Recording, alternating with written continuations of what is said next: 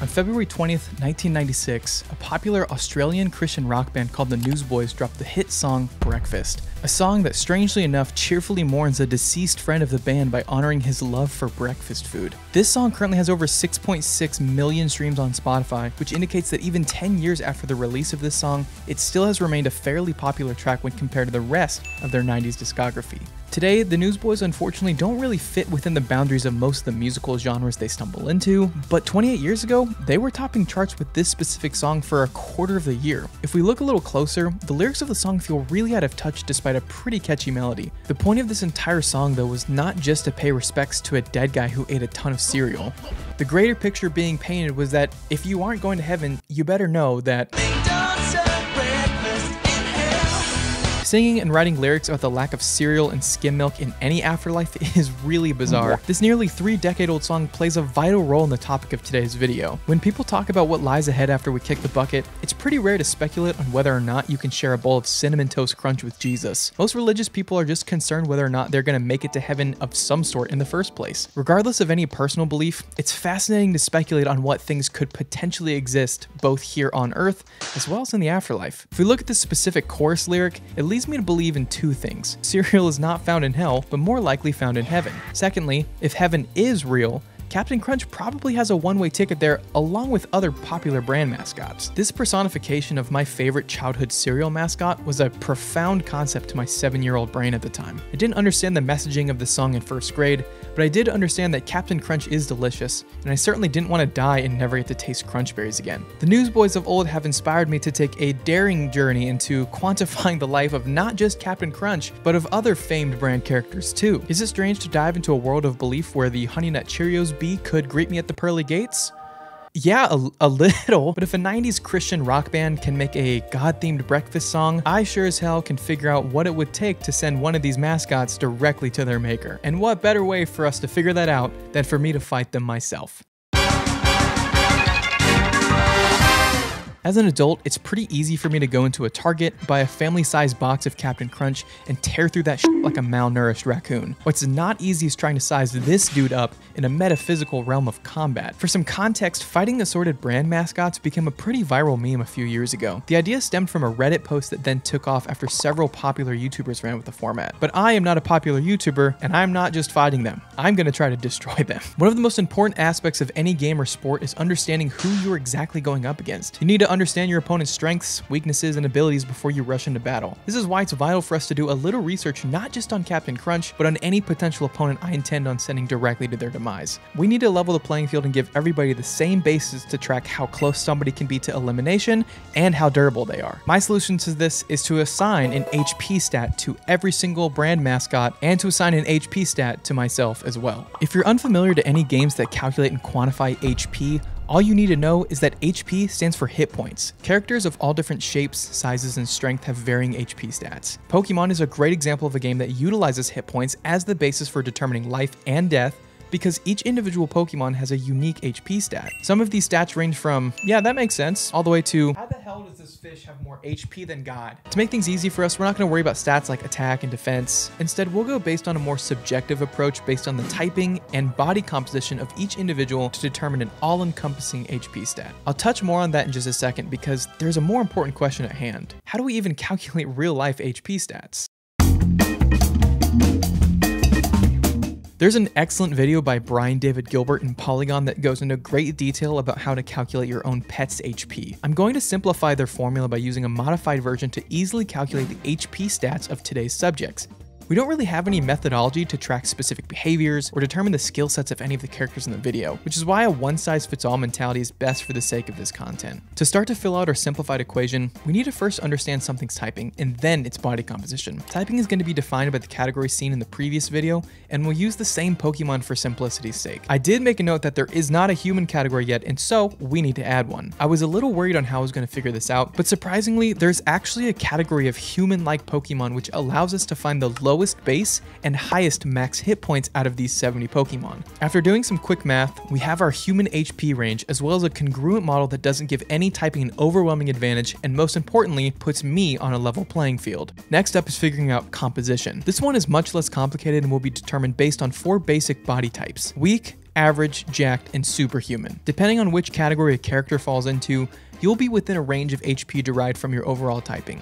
For example, if you're a weak plant like Mr. Peanut, your HP range can only be from the base level to 30% of the max HP for your typing. Once you've determined your strength, we then will take into account a standard bell curve for your typing's height, and depending on how many standard deviations you are from the average, that will assign you your final HP. Let's use me for example to see how the system works. I'm a male human at 5 feet 11 inches, and I have an average strength level. The average male height is about 5'9", which means I clock in just about 1 standard deviation above the average male height. Plug in some pretty simple math, and that leaves me with 190 HP. Not a bad start by any means, but we're about to enter the ring with a ton of different brand mascots. Let's bring our first character out into the battlefield and see what happens.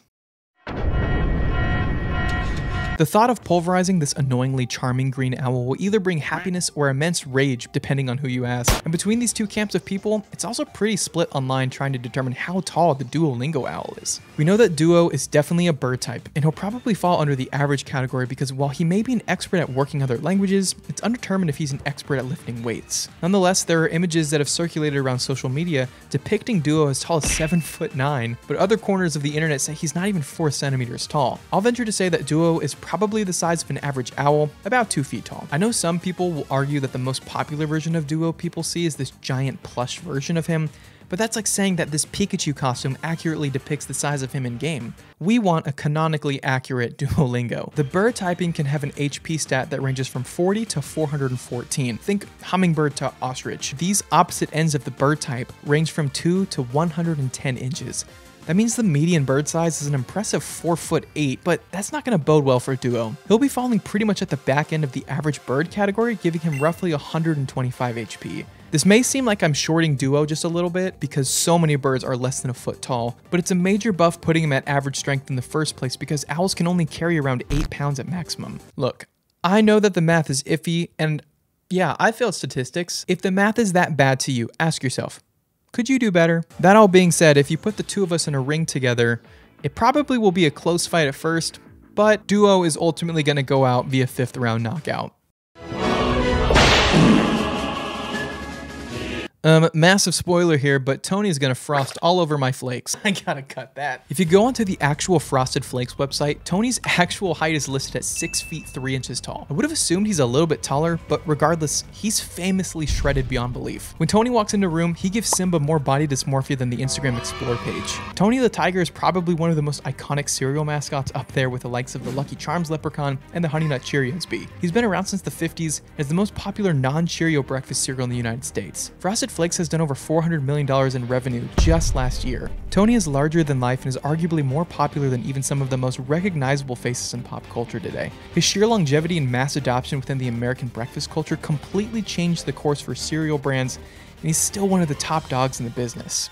With this popularity though comes some interesting side effects. I saw way too many non-work appropriate Google images of Tony the Tiger that would make any person question if they have a genuine thing for furries. When it comes to fighting him in hand-to-hand combat though, that's a different story. It's pretty safe to say that I would understandably shit a brick the moment I step into the ring with Tony. Not because of the furry thing, but because he's big and he's a tiger.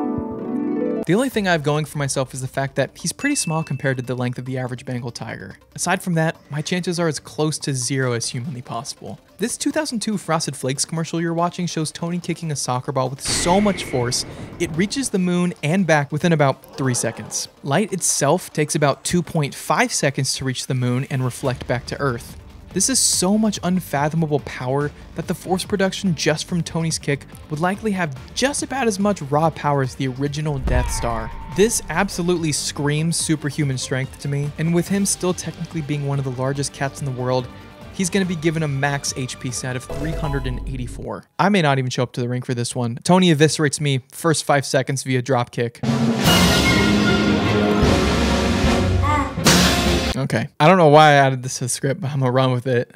I'm gonna definitely run with it. The Grrr-reat baby has the most history out of any of the mascots we're gonna mention today. Originating as a charcoal sketch of a 5-month-old back in 1927, this face has been plastered across billions of baby products, only to have destiny allow it to be curb stomped today by me. You think I'm gonna have mercy on a baby?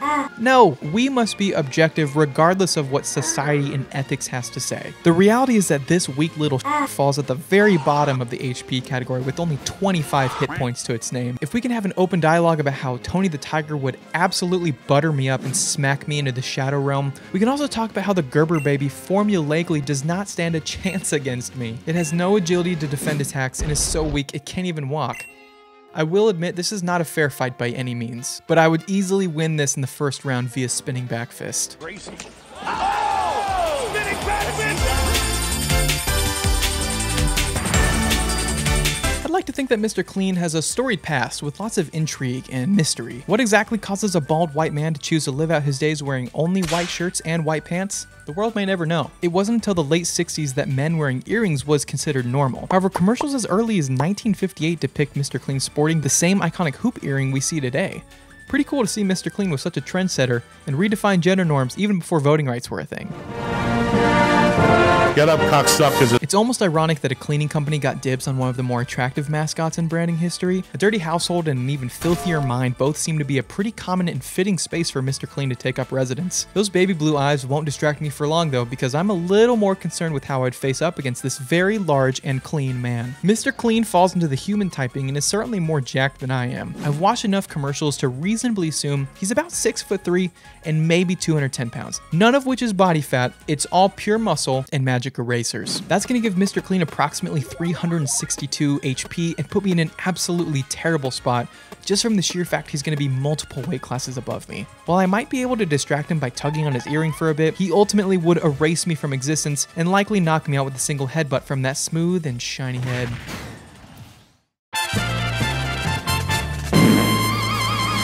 Now this is the main event of the evening. This is my Roman Empire. I've waited for this moment for nearly 20 years, and the time is now here to find out just how capable Cap'n Crunch is at enacting violence. Commercials from the 70s depict Cap'n Crunch as a stout Navy captain loosely based on fiction novels and Navy personnel from the 1800s. The product itself was named Cap'n Crunch because the blend of ingredients that make this cereal actually allow it to stay crunchy for longer once you add milk to your bowl of cereal. Cap'n Crunch's Crunch Berry is also one of the biggest breakfast foods hit with the wave of inflation that we've all been collectively experiencing. A study was done tracking the pricing of cereal bundles on Amazon showed that the price of Crunch Berries was inflated over 110% from the beginning of 2022 to 2023. And honestly, this just feels like more fuel to the fire to kick his ass even more. Most of the resources and commercials I've seen of Cap'n Crunch show that he's pretty stout and prefers clever tactics over raw combat skills. If we take off the captain's hat, we're looking at a glorified short king at about 5'5" with pretty average strength. I've watched enough 90s commercials of Cap'n Crunch to know that there isn't some larger-than-life version of him that could potentially show up to a fight.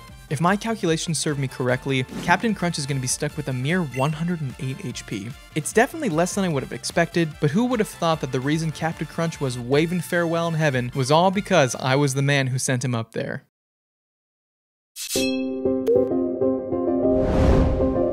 Did you think we were really done with this project? At the end of the day, it does not matter how I would fare against any of these mascots. What matters is figuring out who is unbeatable. Who is the undisputed champion of this theoretical playing field?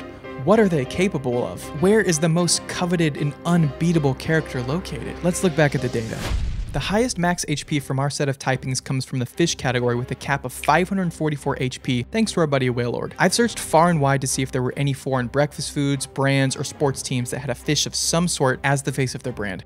I was met with no luck. Swedish Fish, Finding Nemo, and even Baby Shark were all too weak. But then a thought occurred to me. What if the strongest mascot isn't the face of a brand, but something hiding in plain sight? Someone who isn't standing in the spotlight because they aren't the star of the show.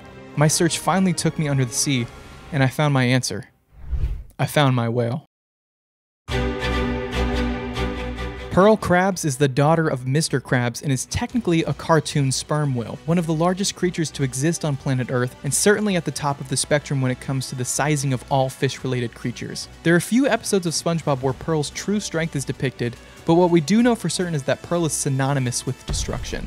In this episode of SpongeBob, the earth begins to shake just from her crying over a prom date. To cause a visible shaking of this magnitude, I'm going to assume this probably registered at a 4.5 on the Richter scale. Earthquakes of that size have the power equivalent to detonating 100 tons of TNT, and to our luck, there's an actual documentation of what happens when you blow up that exact amount of explosives. Before the infamous Trinity test occurred in 1945, a baseline was needed to discover just how powerful an explosion could be. A team directed by physicist Kenneth Bainbridge made a cube of 100 tons of TNT and blew it up, marking a notable checkpoint in the nuclear arms race for the United States. And soon after, the first nuclear bomb was born. The point of me explaining that to you is that this is how strong this whale is. It's what makes her, without a doubt, in my mind, the most destructive and yet most powerful character ever created. She's not going to be on the front of a cereal box or the logo for an app, but she's still there, seemingly unaware of the power that she possesses. She certainly will be at her 544 HP cap, and without a doubt would destroy any other mascot thrown in her way. If you can find another mascot that could challenge this theory, be my guest. I know the system is not perfect, but I was not trying to make it perfect by any means. It gave me a fair playing field without creating something too weak or too overpowered, and it also kept me up way later at night than I would like to admit. I hope you enjoyed the video. Leave a like, subscribe, and drop a comment on another mascot you think I should fight. Hit the bell, and go and make something. I'll see you next time.